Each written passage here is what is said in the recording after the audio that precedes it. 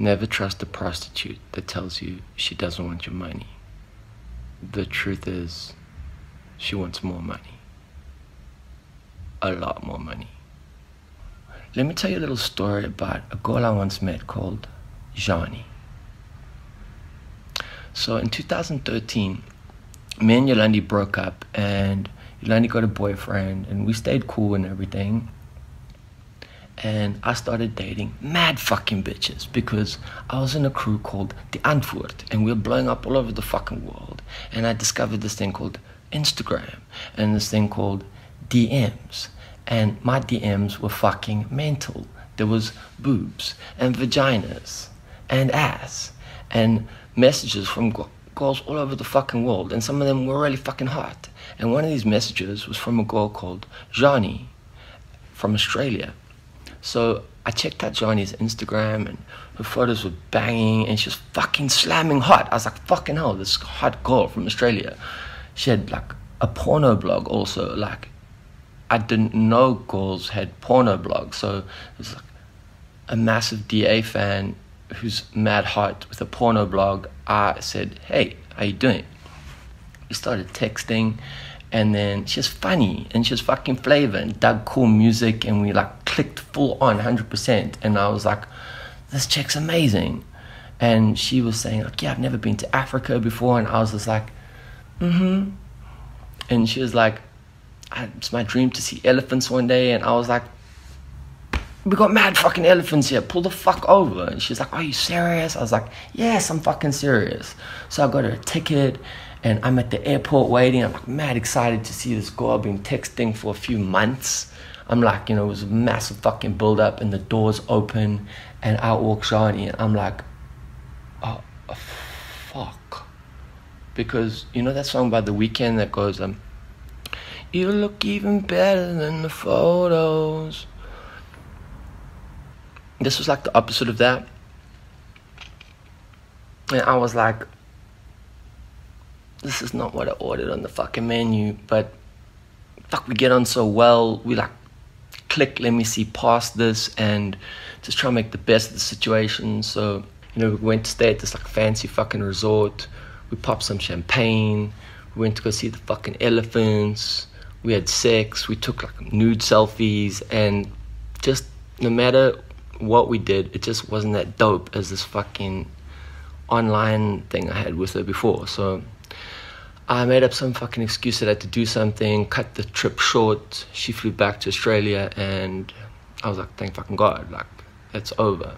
But then ZHEANI kept on hitting me up on text, because she was obviously crushed on me, and I didn't want to be a dick. And so I was carried on texting her on and off for a while, just being nice. And 2 years later, we played at Big Day Out in Australia, and ZHEANI said, hey, can I work for you guys as a personal assistant? Because we're vegetarian, and she was like vegan, and we were like, I was like, okay, fuck, Yolandi, this chick wants to work for us as an assistant. Are you cool with that? She's like, yeah, it's dope having a vegan assistant on tour. So ZHEANI was bringing us food, but like being a little bit irritating because she still had a thing for me, and I was just like, told Yolandi, I don't really, can we maybe cut this shit short? And Yolandi was like, nah, the food she brings is dope, and she's like mad sweet, and she is a sweet person. She was like, at the time, like really nice.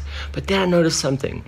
We were touring with a whole bunch of other rappers, and like ZHEANI bumped into 2 Chainz and gave him her number in the first 10 seconds after meeting him, and I was just like, fuck, ZHEANI is a star fucker.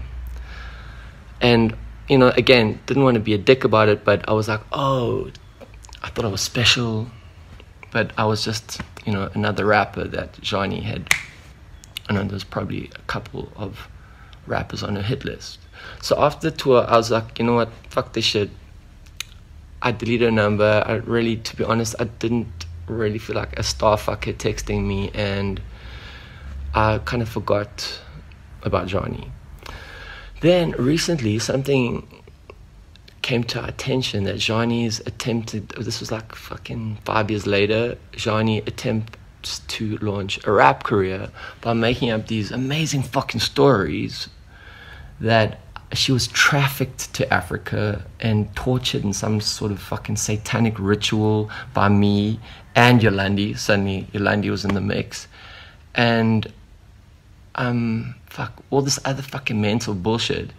And we were just like, what the fuck? Okay, our friends are hitting us up, telling us about the shit. Then some of our DA fans did some investigation about who this girl ZHEANI really is.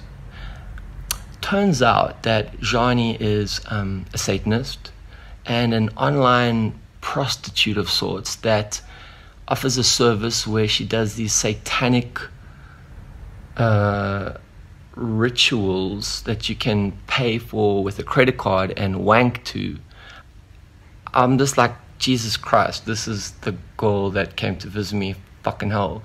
And one of our fucking fans paid for one of these services and showed me all the nasty ass shit that I didn't want to actually fucking have in my memory. But anyway, that happened, and so now we all know the truth about ZHEANI. So good luck with your rap career, and whoa. Oh yeah, and one more thing, if any of you are interested in checking out ZHEANI's satanic wank porn videos and images that one of our fans bought and posted that I'm actually trying to blank out of my brain, but check out the link below.